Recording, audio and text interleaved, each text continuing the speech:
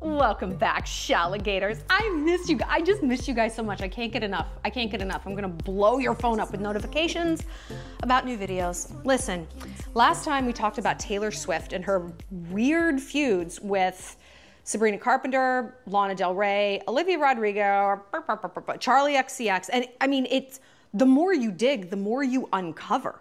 You're like, what is up with this girl?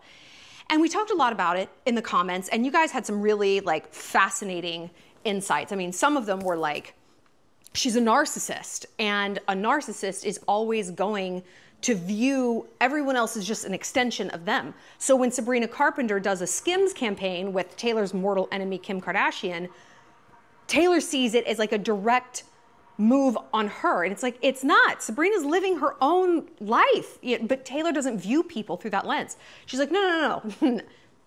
Like, they're just characters in my play. No one has their own play. Everyone's just all in mine, right? I'm gonna break down some of your other insights, but today we're gonna talk about what I believe to be Taylor's true mortal wound. And one of my best friends, Mandy Brooke Official, follow her on Instagram. We've been talking about this, and she kind of like illuminated this for me. I was like, oh my God, yes, duh. It's Taylor is so on the top, there's nowhere to go but down. And that terror is really what is driving her. Now you could look at that and be like, I have no idea how this relates to my life. Okay. I think for a lot of us alpha females, we don't have a fear of failure. We might have a fear of success. Or even if we're like, no, I want to be successful. When you are successful, does it feel the way you think? Is there a Taylorian terror that's associated with it that you're like, what the fuck now? When is the other shoe going to drop? When is he going to leave me? When is that new intern going to come for my position? When am I going to get fat again? When am I not going to be the favorite daughter anymore? How do you deal with that? Is there a way, or is this just the natural byproduct of success, that you are always going to be kind of unhinged and constantly scrambling to like hold on to your place? How do you actually enjoy success? I'm going to break it all down. We're going to get into it. You know what I find to be a successful way of moving through the world as a woman?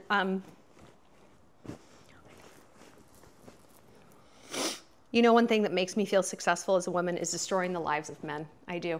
And I'm trying to get more creative about this, like, you know, buy their name as a domain name and then make a dummy website that heavily implies they have strong desires to become a mime. You like that, Jeff? Another easier way to destroy the life of a man is to smell incredible. Scent is the #1 sense tied to memory. And you know this, you smell something and instantly you're back in some moment.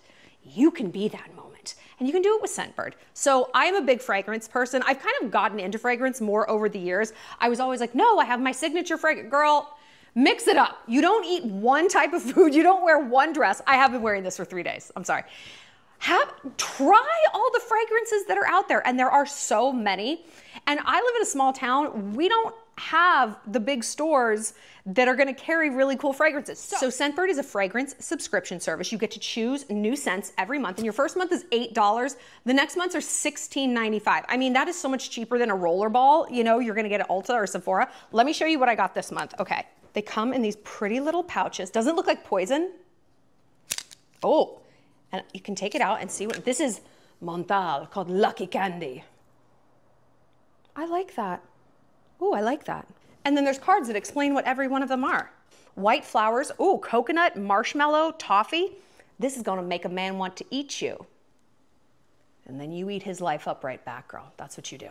This one is called Sunsets in Capri. I mean, right there, the name, like I'm in, like say less. Does it smell like a man's Amex Black? This one is from Histoire de Parfum. My accent's bad, but my nose is good.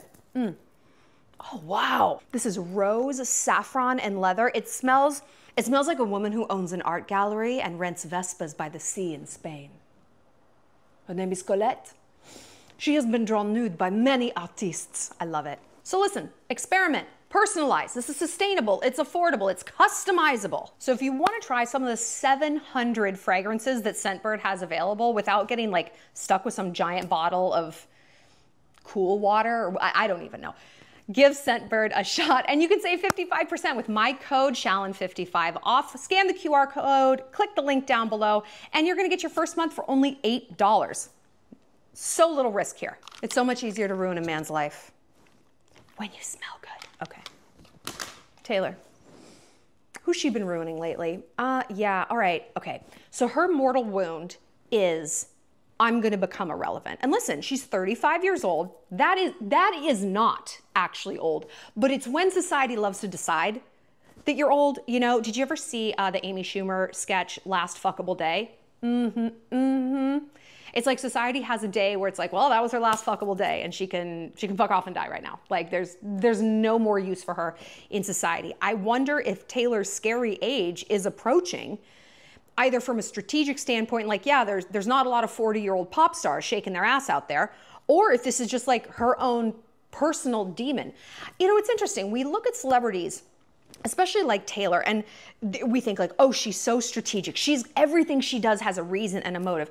She's just a person. You know, at the end of the day, I'm extremely strategic. I'm also very emotional. I'm a creative person, and I'm a public person. So is she. We're not the same. I know I get it. But I am emotional, and I'm driven by my own demons. So are you. And I know you're very smart and strategic as well. So yeah, celebrities can have their like on paper plan, but they're still people. And in fact, they're the worst people in society because they're crazy as fuck. They're so neurotic. They're so ego driven. And as we have talked about Taylor and other celebs like Justin Bieber, they are frozen in time at the age where fame happened because, yes, fame is a type of trauma, right? I'm gonna move this, it's driving me nuts. I can get loose with all my vitriol. And again, we were looking at the last video, like the feuds she has with these new singers. Like, how could she possibly be pressed and threatened about Sabrina Carpenter? If you look at her through the lens of a 15-year-old, you're like, oh, okay. How could Taylor possibly think that she's gonna like become irrelevant? Like, even if she stopped making music today, my friend Mandy even said, she's like, she's bigger than Michael Jackson. Like, she is. And that would just go on forever. She's up there with like Marilyn and Audrey Hepburn. Like, she is. And so like, why is she so afraid that everyone's gonna forget about her, which clearly is what is driving these petty vendettas? Look at a 15-year-old. What is the worst thing that can happen to a high school girl? She's unpopular. She's invisible. And it's interesting as women, how our experience in this world starts and ends at the same place, with invisibility. Hoping to be noticed by men, by society, to be taken seriously. Like, you know, my mom's obviously older than me, shocker. And her and her friends have discussed that. Like, when you get to a certain age, it's like, people kind of look right past you. No one's like, like looking you up and down. They don't take you as seriously. It's like, oh, okay. They're dismissive. Is it because your fuckable days are gone? And teenage girls feel the same way, kind of. And I've always thought like when I was maybe older, I would like sort of like foster or adopt like a teenage girl, just because I am a teenage girl constantly. And I thought, you know, that's like a good match. I think like people who are disenfranchised by society, the highest like instances of like gayness, of girls being like, I'm a lesbian. It's like, yeah, when boys aren't paying attention to you, no shit, you feel like a lesbian. You're like, well, Pat's paying attention to me. Okay. Neat. It's interesting. It's interesting when you look at the data. So when you look at Taylor through the lens of a 15-year-old, absolutely she's afraid of becoming irrelevant. Is this rooted in logic? No. But at this point, I don't know what she is doing that's logical. Do you know what I mean? Not that her career isn't thriving, like, of course, and the way she markets herself is very smart and strategic, but it's like, what is this building towards? Where is she going with all this? Does she really want to be this famous forever? That sounds awful.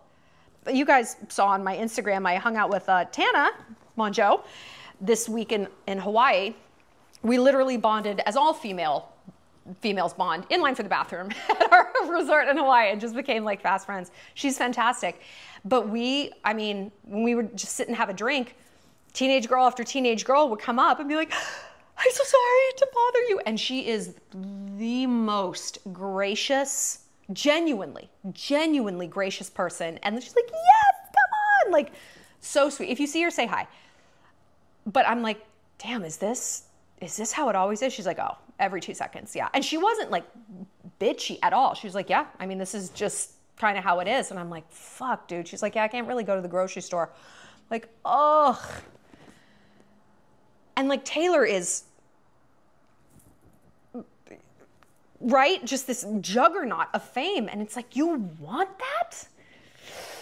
Like, yes, a little fame. I don't know. It's like, you want that bad enough that you're going to risk your reputation, your favorite word, to immolate these other up-and-comers. Like, how long do you want to stay on the top here? And again, why? Why? There's no other act for you? You want to write books? You want to start a foundation? Do you want to do something to give back, girl? Try it. Try it. I volunteer at a food bank 2 or 3 times a week, serving food to the homeless. Like, if I can do it, you can do it. You can start a foundation. It's a fucking tax shelter, dude. But it's like, what's the next iteration? And if she has one, let's look at it this way. If you're like, oh, no, she's got a plan, then why is she acting this way? She's acting like someone without a plan, right? She's acting like someone with everything to lose. And you're like, are you? Like, how? Okay. Why are you this nervous that you have to while out like this, Taylor? But it's an interesting way to look at success. And I think when we're talking about people who give advice, we're always talking about how to get there, the climb, the climb, the climb. There's not a lot of advice on what to do when you make it. And there's a question of, now what? I got the degree. I published the book. I got married.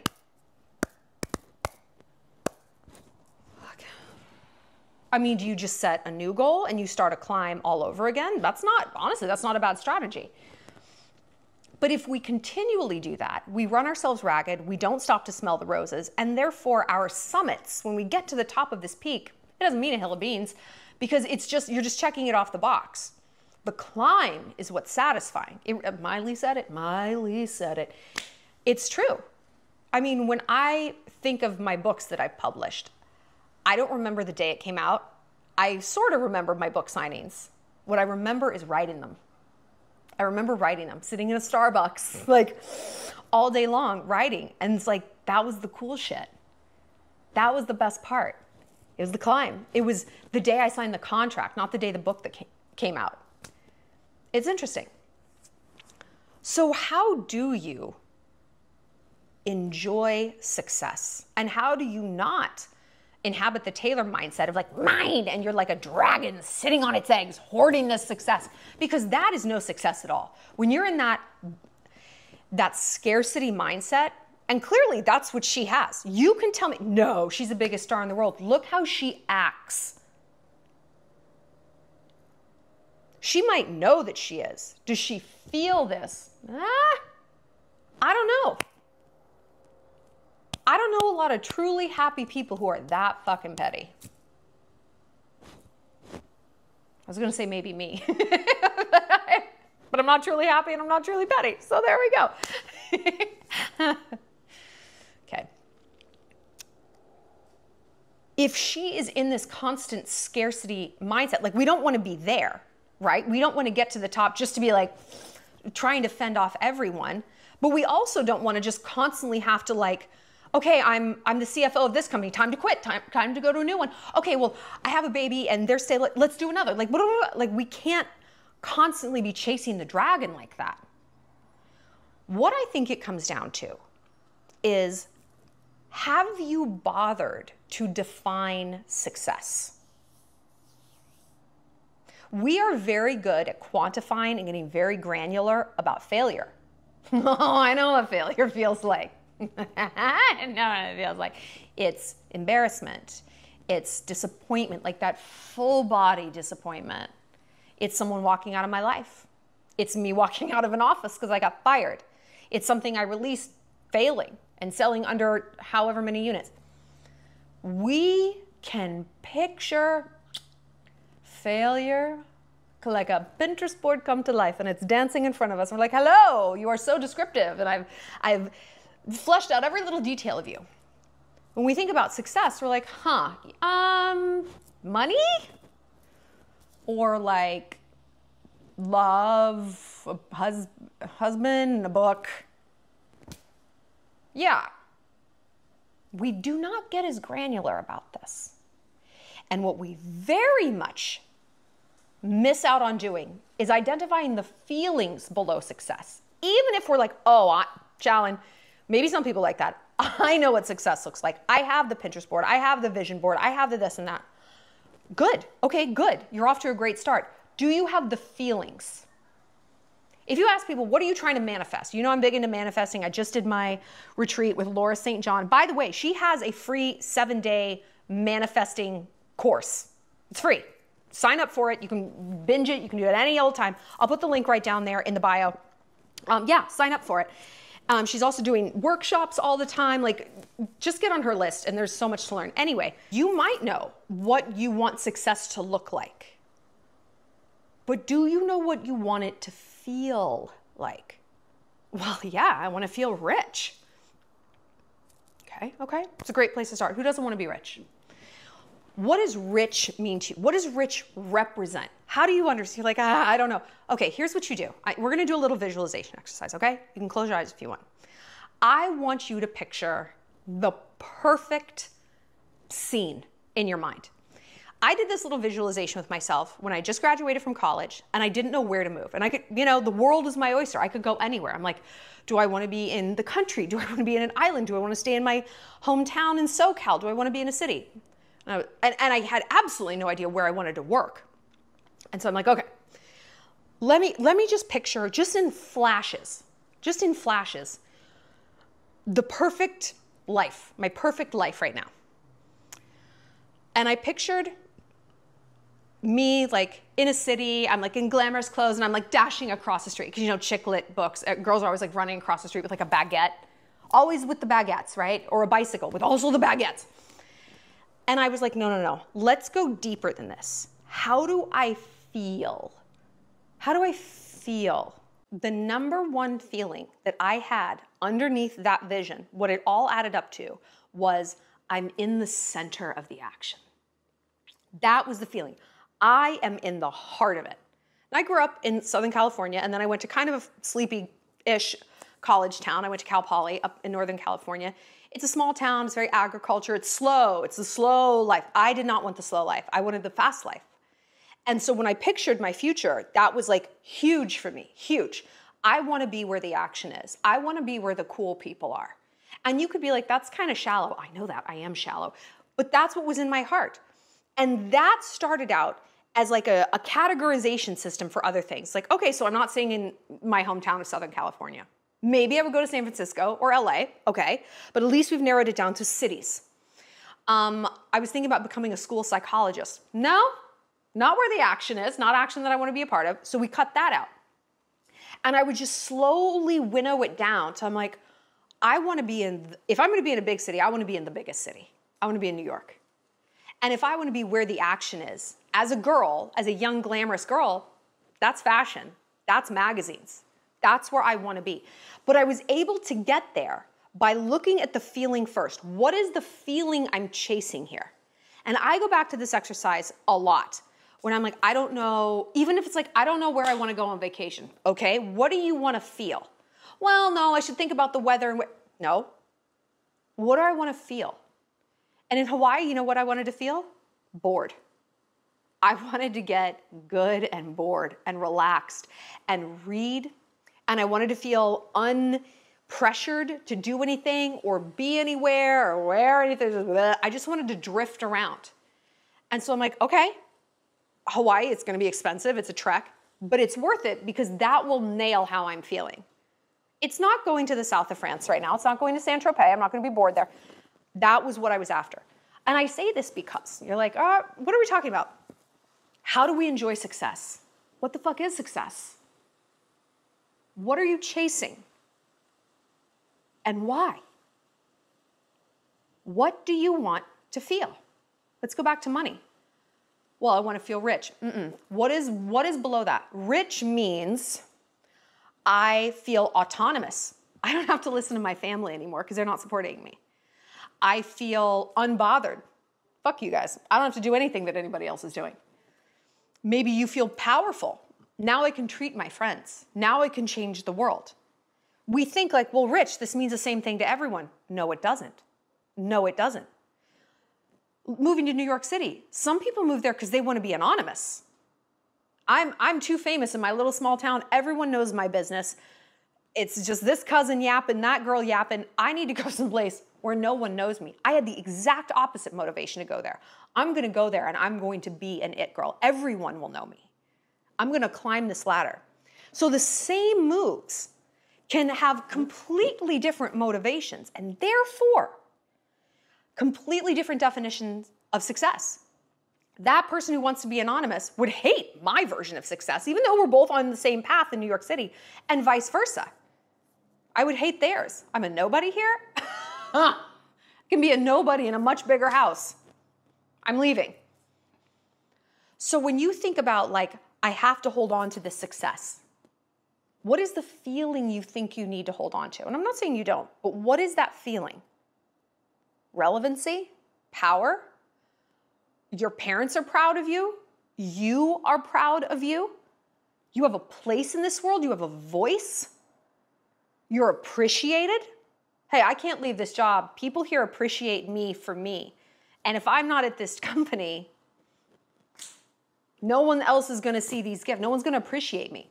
If I leave this relationship, I feel protected here. Maybe the way you feel, maybe success is defined as safe.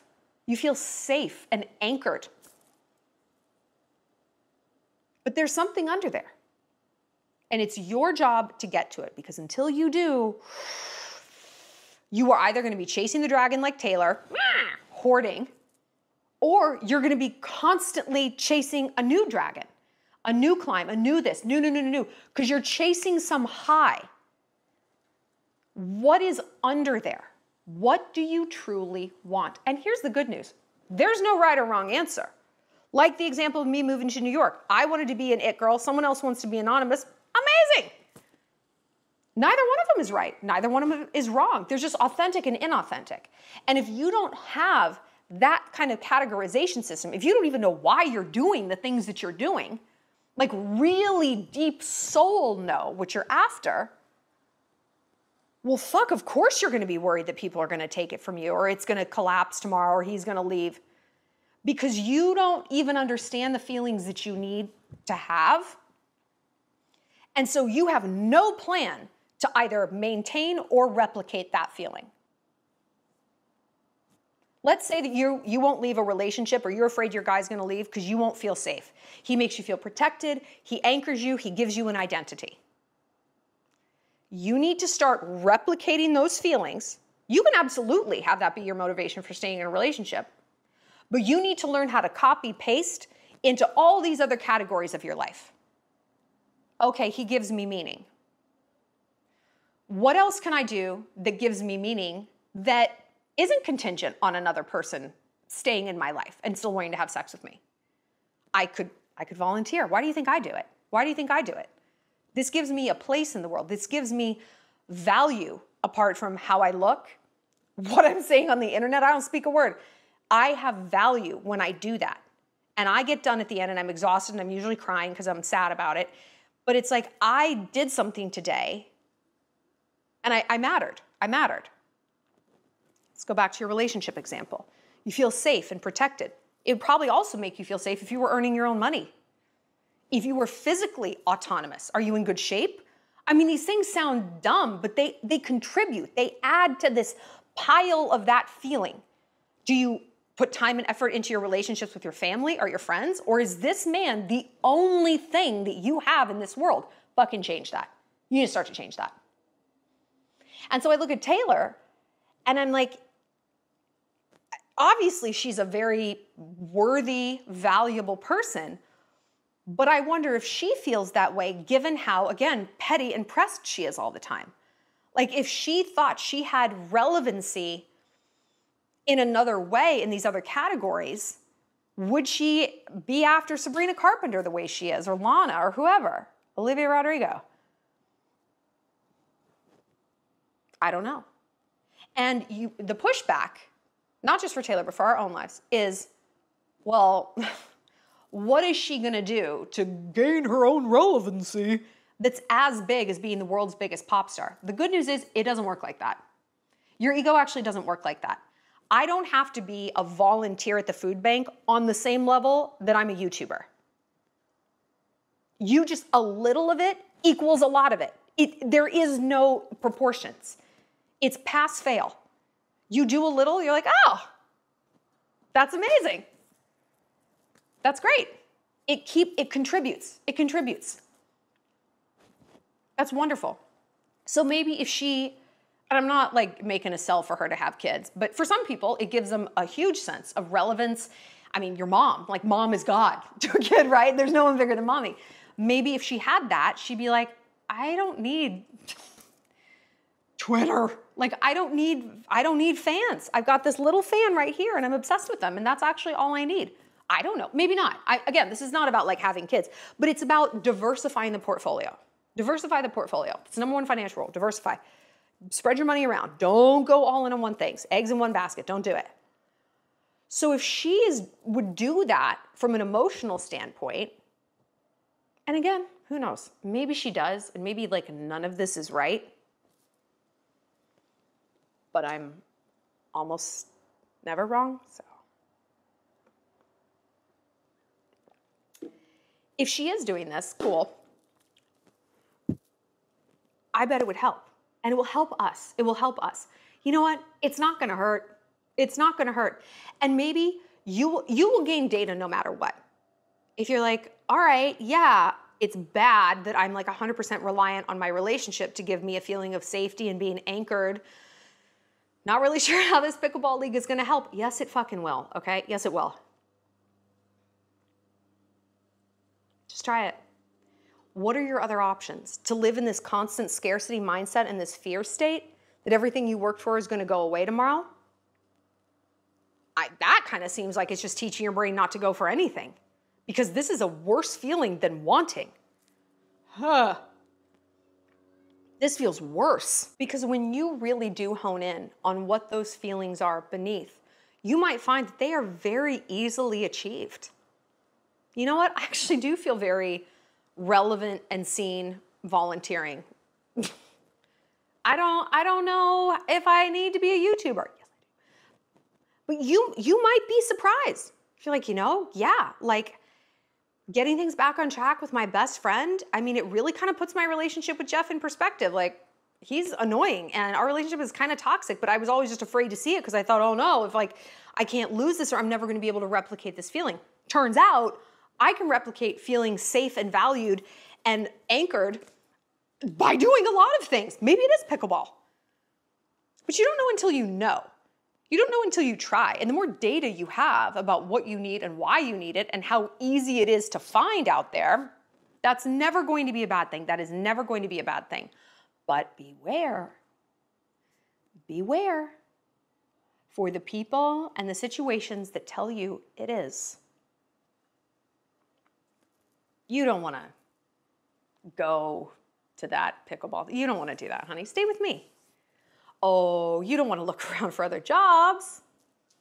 People have their own vested interest, and people are never going to give you permission to make them less relevant. They are never going to incentivize you to need them less. That is human nature. That's human nature. So if you're waiting for that suggestion, you got a long way ahead of you. This is something we have to do ourselves. No one's going to do it for us. No one is even maybe going to want us to do it. But if we don't, the good times won't feel as good. And success isn't going to do what you think it's going to do. All it takes is just a little bit of visualization, listening and being still enough to let your psyche speak to you. What is she trying to say that you need? Again, there's no wrong answer. There's no wrong answer. And to find it probably is less of like a disaster. You know, it's less of a trek and a journey than you think it's going to be. It's probably pretty easy to find in either micro or macro doses around your life. So sit with yourself. Define what success is, what it feels like, what the feelings are under there. And if you don't know, let's talk about it in the comments. If you're like, well, I know I want to be married. Now that you say this, I'm like, do I know why? I don't know. Let's talk about it. We can figure it out. All right. I'll see you later, Shalligators. Remember, Laura has a 7-day free manifesting course if you want. Links down below. Sign up. It's great. I am obviously a huge fan of all her stuff. And I will see you next time. I'll see you later, Shalligators. And don't forget to save 55% on your new Scentbird subscription with my special code, link down below.